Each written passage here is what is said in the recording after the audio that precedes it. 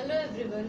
Today we are going to discuss the famous poem A Thing of Beauty by John Keats. About the poem. About the poet. This is about John Keats. John Keats, whose life was from 1795 to 1821, was a British romantic poet.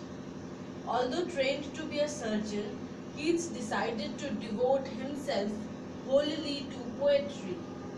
John Keats was one of the main figures of the second generation of Romantic poets, along with Lord Byron and P.B. Shelley. Despite his work having been in publication for only 4 years before his death, means there were three main figures of the second generation of Romantic poets. They were Lord Byron, P.B. Shelley, and of course John Keats. Despite the fact that his works were published only 4 years before his death. Keats' secret, his power to sway and delight the readers, lies primarily in his gift for perceiving the world and living his moods and aspirations in terms of language. This means that the secret of Keats' success, Keats' power to sway and delight the readers, this lies primarily in the gift that God has given him, the gift of perceiving the world, of understanding the world and then explaining it and then putting it in terms of language and then putting it in poetry, and that is what has made Keats a very, very successful poet, a very successful poet of second generation. Through this poem, the poet John Keats had tried to present before the readers the importance of beautiful things in our day-to-day life. A Thing of Beauty is actually an extract from Keats' first epic poem, Endymion, a poetic romance, which was first of all published in 1880. Epic poem is a long poem that tells the story of a hero's adventures. This means that the poem A Thing of Beauty that has been prescribed in your syllabus, that has been given in your syllabus, is actually a part of the larger epic Endymion, a poetic romance. This poem, A Thing of Beauty, is written in rhyming couplets, and the rhyme scheme employed is AABB. The poet has used iambic pentameter in the poem. I'll explain rhyming couplets and rhyme scheme while I'll explain the poem, then I'll explain it line by line. This poem is based on a Greek legend in which Endymion, a beautiful young shepherd and poet who lived on Mount Latmus, has a vision of Cynthia, the moon goddess. The enchanted youth resolved to seek her out and so wandered away through the forest and down under the sea. Now, legend means a story from the past that is believed by many people, but it cannot be proved. That is a legend. So this poem is based on a Greek legend in which Endymion is actually a name of a beautiful young shepherd and who is also a poet. And this guy lived on Mount Latmus. He has a vision of Cynthia. Who is Cynthia? Cynthia is the moon goddess. And this youth, after having a vision of moon goddess, is very much attracted by it, and so he decides to seek or search her out. And this poem is actually based on this legend.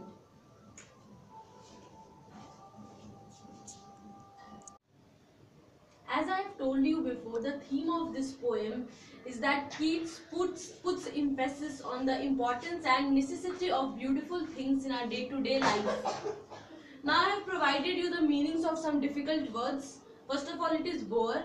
In this poem, this has been used with the meaning a pleasant and peaceful place under tree shades. Second, morrow. Morrow means morning or also the next day. Third is wreath. Wreath means to surround, interweave or to weave or twist together. This meaning is when wreath is used as verb. Then fourth is despondence. Despondence means depression of spirits from loss of courage or hope. Fifth is inhuman. Inhuman, when used as adjective, it means very fierce or cruel. But in this poem, this word has been used with the meaning extremely poor or extreme or something very very extreme. Sixth, it's dearth, scarcity or lack of something. Then gloomy, when gloomy is used as an adjective, it means partially or totally dark, something that causes feelings of sadness. Then it's pall. Pall means funeral cloth. Here in this poem it has been used with the meaning disappointment. Then it's sprout. Sprout means to grow or develop something. Then there's shady. Shady means giving or providing shade or shelter. Boon. Boon means a benefit, a favor or a blessing. Then it's rills. Rills means small streams. Covert. Covert means shelter. Then it's brake. Brake means a thick mass of ferns. This is what ferns are. Then it's daffodils. Daffodils are yellow flowers that bloom in the spring. This is how a daffodil looks like. William Wordsworth has also described the beauty of a daffodil in his famous poem Daffodils. Then it's sprinkling. Sprinkling means scattering. Then it's musk. Musk is a strong smelling substance used in perfumes, or musk is any of the various plants with musky odor, or especially the musk plant. Means this is a type of plant that has an odor like that of a musk. Then it blooms. Blooms means flowers. When it is noun, then it means flowers. Then grandeur. Grandeur means a great and impressive quality, glory or magnificence. Then it's doom. Usually doom means ruin or death, but here in this poem it has been used with the meaning fate. Then it's mighty. Mighty means powerful or extraordinary. Then it's brink. Brink means edge or the point of beginning of something. As I have told you before, this poem, A Thing of Beauty, is actually an extract from the famous epic Endymion. It is pronounced as Endymion. A thing of beauty is a joy forever. Its loveliness increases, it will never pass into nothingness. This means that a thing of beauty is a source of eternal joy. The joy that a beautiful things provide us exists with us forever. Its loveliness increases, means the loveliness of a beautiful thing increases with time and it will never pass into nothingness. This means that the beautiful things that we see, or the very nice experiences of our life never comes to an end. It exists with us throughout our life because it gives a deep impressions in our mind. But will keep a bower quiet for us and a sleep full of sweet dreams and health and quiet breathing. A beautiful thing provides us the peace of mind, the peace, the happiness that a bower provides, a tree shade provides to a traveler in a scorching sunshine. And a sleep, the peace of mind that we feel after sleeping and having sweet dreams, that peace of mind a beautiful thing also provides. And the peace of mind, the happiness that a good health provides, and quiet breathing, means good health and quiet breathing, the happiness that these things provide, or the peace of mind that these things provide, is also provided by a thing of beauty. Therefore, on every morrow are we wreathing a flowery band to bind us to the earth. Morrow means morning or next day, and wreathing means to weave. So in these lines, the poet is trying to say that on every morning, on every next day, we weave a band, a garland of flowers around us, means a garland of something, a string of good memories, a string of good moments around us, so that we can bind ourselves to earth. Or we can say that a string of good memories or a string of good things, beautiful things, we build a string of that so that we find a reason for our existence on this earth. Flower is a symbol of freshness. Flower is a symbol of beauty. So this flowery band has been used here to symbolize a string of beautiful things, a garland of memories, spite of despondence of the inhuman dirt. Here spite has been used in the sense in spite. This means that in spite of despondence, in spite of lack of any hope, of the inhuman dearth of noble natures, means extreme. Dearth means, it stands for scarcity, and here inhuman means extreme, means there is an extreme scarcity of noble people on this earth, because it is very hard to find good people in these times. So in spite of lack of people of good natures on this earth, and in spite of the gloomy days means days full of sadness, there is lack of light, full of darkness. This means that in spite of all this sadness around us, a beautiful things can make us feel happy, can provide us a peace of mind. Of noble natures, of the gloomy days, of all the unhealthy and over-darkened ways, made for our searching, yes, in spite of all.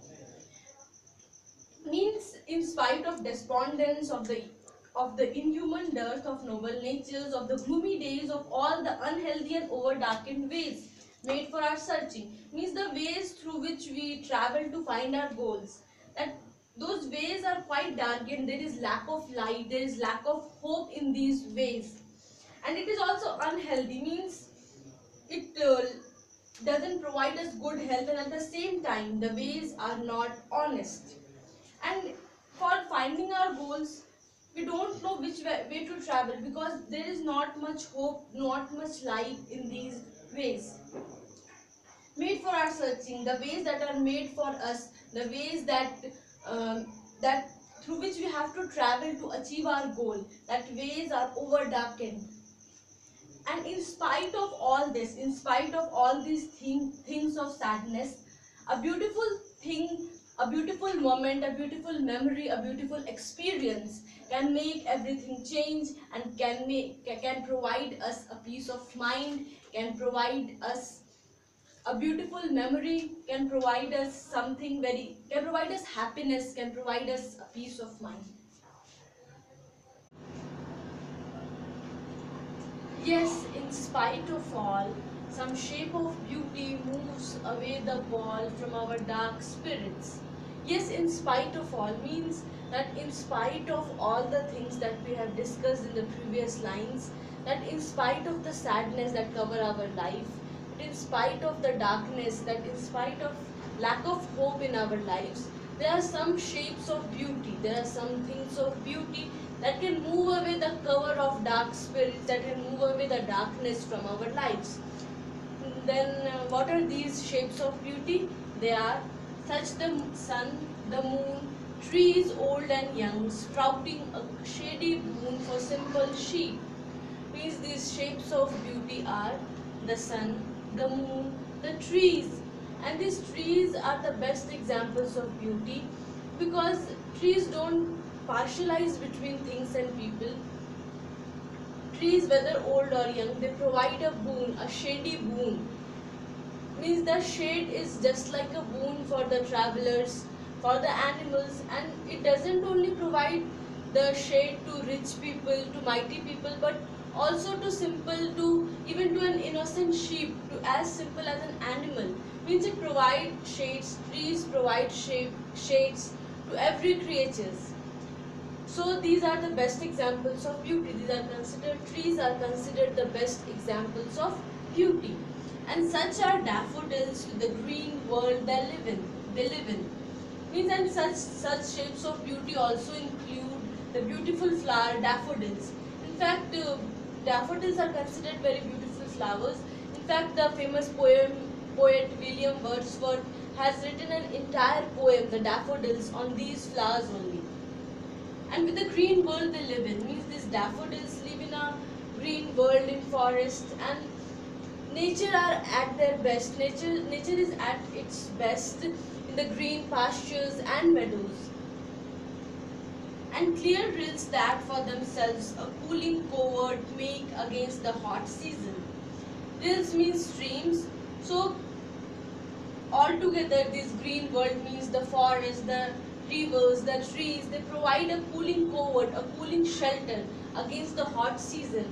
Means when anyone travel in a scorching sunlight and they get shade, or they get a water source to drink water, they feel quite relieved. So in the hot season, the forests, the streams provide a cooling shelter. They are just like a cooling covert, a cooling shelter.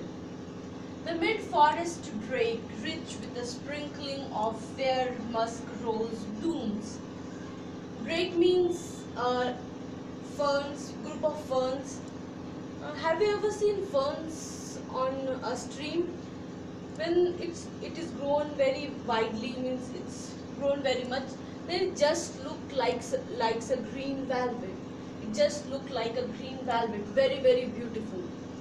So this mid-forest drake is also a symbol, a thing of beauty. It is, and these forests, they are rich with a sprinkling of fair musk rose blooms. Means the atmosphere of forest of this green world is filled with the blossoms, the what we say, the great smell, the fragrance of these flowers, musk and rose. So this, the fragrance, the beautiful smell, these are also a sign of beauty, because this refreshes our mind and this provides us a peace of mind, a peace of heart, a peace of soul. And such too is the grandeur of tombs we have imagined for the mighty dead. This means that there arises a question: what is the relationship between grandeur and mighty dead? Why are the mighty dead considered grandeur? Means that the people, the great people who die, then tombs and monuments are created in their memories. Just like there is a monument, Taj Mahal in Agra. It is built in the memory of Mumtaz Mahal, the beloved wife of Shah Jahan, and it is a very very beautiful monument. It is one of the seven wonders of the world. So these are artificial things, but these things are also a sign of beauty, a thing of beauty. So, and such too is the grandeur of the tombs we have imagined for the mighty dead. Means the great people who die, we build tombs and monuments in their memory, so that they can be immortal.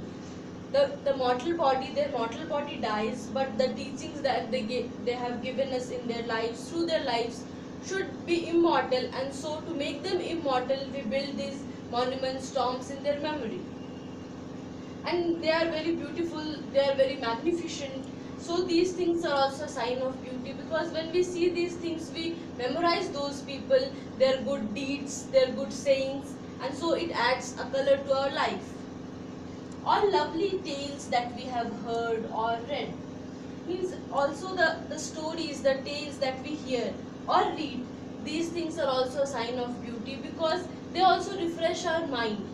Because when we read about some great people, then we always get to learn from their lives, and also we get a source of inspiration. And there are some stories that suddenly change our mood, that add a color to our lifeless life, to a life that has nothing to deal with. But when we read the stories of some great people, we get some inspiration from it, we get some understanding of their lives.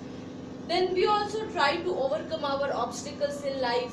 So these stories, the lovely tales, some romantic tales are very well said or written.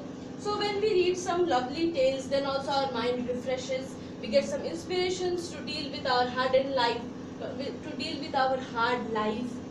And so the lovely tales that we hear or read, these tales are also a thing of beauty, because it also provides us a peace of mind, a peace of soul.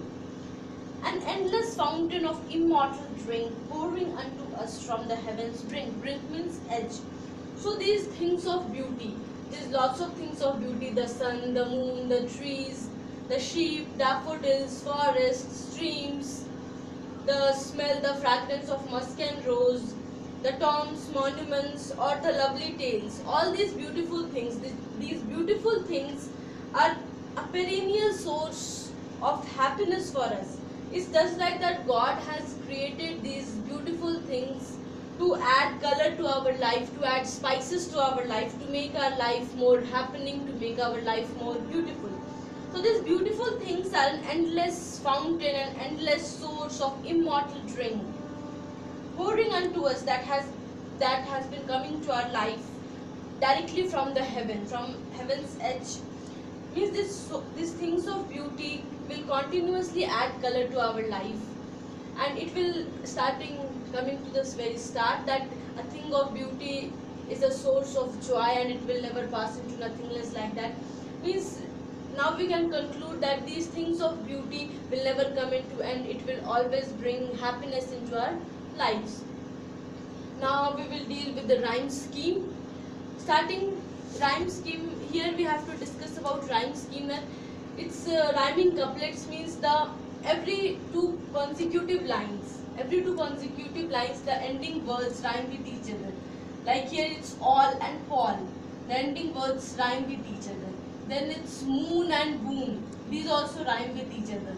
And it's daffodils and rinse, these two words also rhyme with each other, and so on.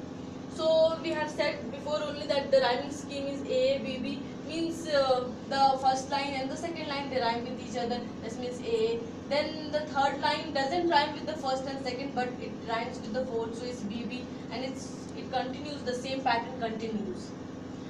This rhyming scheme is from the beginning line only. If you pay attention to it, you can find it. That's all. Thank you.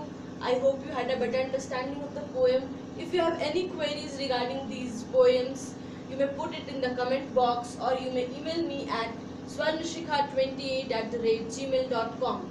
Please like and subscribe if you like the way I describe poems. Thank you.